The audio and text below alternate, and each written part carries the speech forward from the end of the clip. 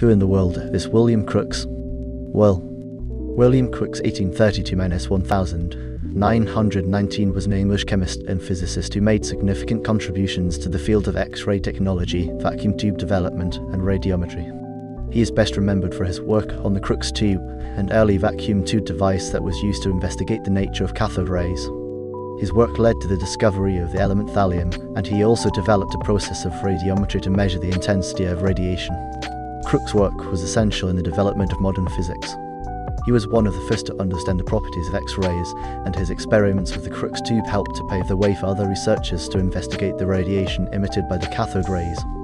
His development of a practical radiometer also allowed scientists to measure the intensity of radiation in different electromagnetic fields. Crookes' legacy lives on in the scientific community, and his contributions to the development of modern physics are still being felt today.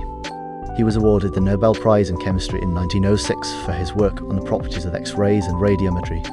His discoveries laid the groundwork for further research into the nature of radiation, and his work helped to shape the way we understand the world today.